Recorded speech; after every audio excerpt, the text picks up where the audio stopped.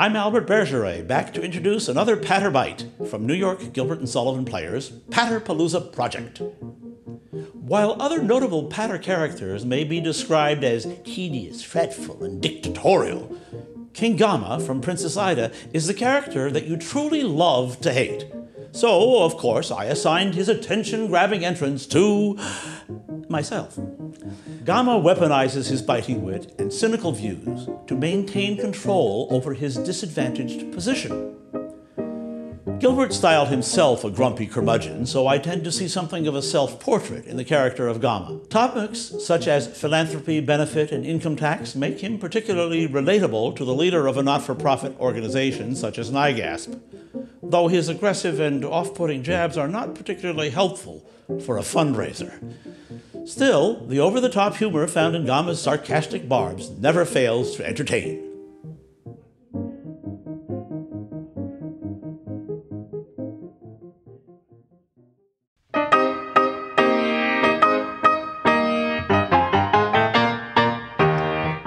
If you give me your attention, I will tell you what I am. I'm a genuine philanthropist, all other kinds are sham. Each little fault of temper and each social defect in my erring fellow creatures I endeavor to correct.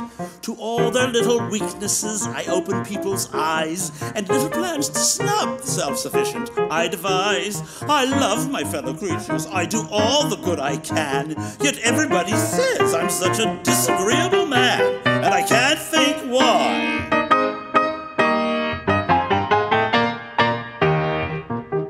To compliments inflated, I've a withering reply, and vanity I always do my best to mortify. A charitable action I can skillfully dissect, and interested motives I'm delighted to detect. I know everybody's income and what everybody earns, and I carefully compare it with the income tax returns. But to benefit humanity, however much I plan, yet everybody says I'm such a disagreeable man, and I can't think why.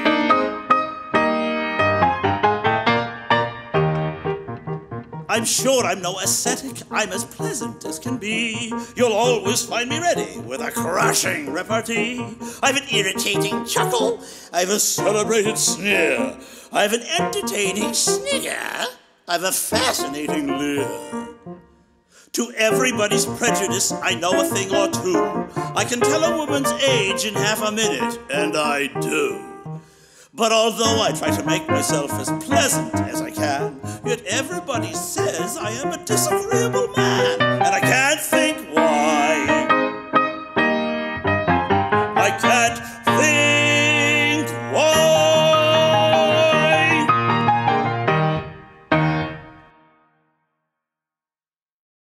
Hello, everybody.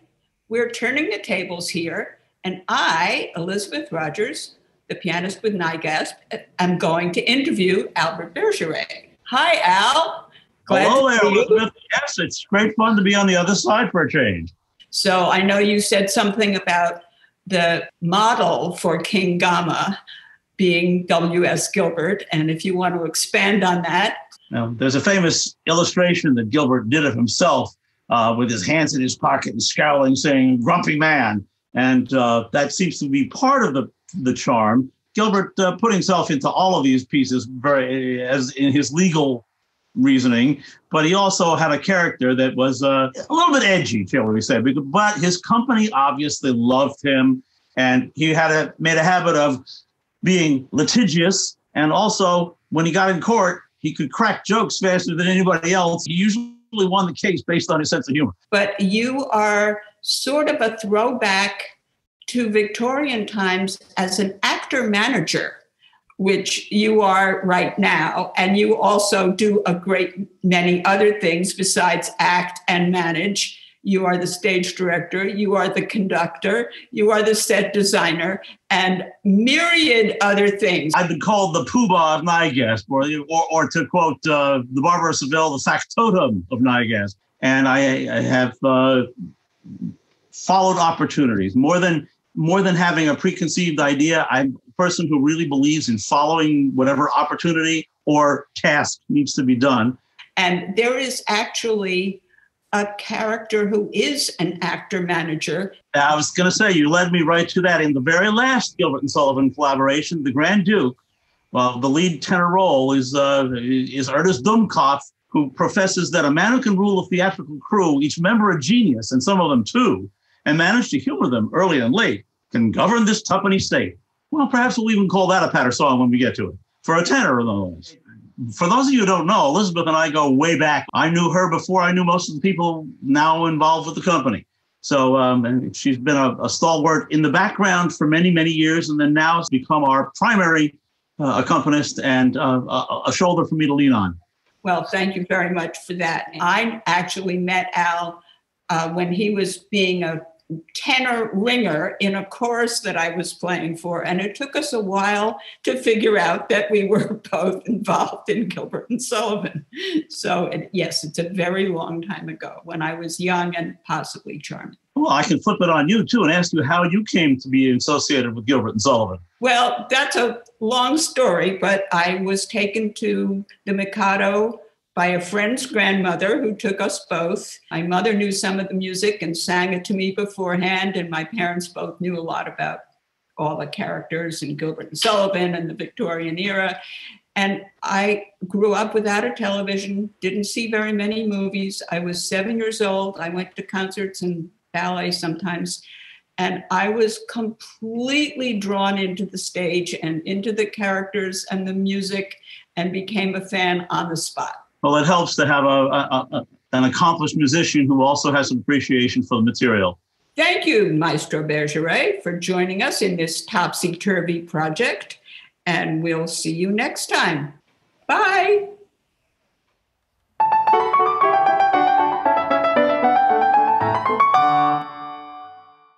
Since I was the interviewer for Al singing King Gama, I will now switch places at the table again and become the interviewee and tell you about some of the other hats that I wear at the piano besides the Gilbert and Sullivan hats, since Al is the master of everything in the Gilbert and Sullivan world. I wear many other hats. I started certainly as a classical pianist. I became in love with Gilbert and Sullivan when I was 7, and I started to try to play some of those early scores. My heart has always been in playing with other people, whether they're instrumentalists or singers. And certainly, my involvement with Gilbert and Sullivan taught me a lot about text.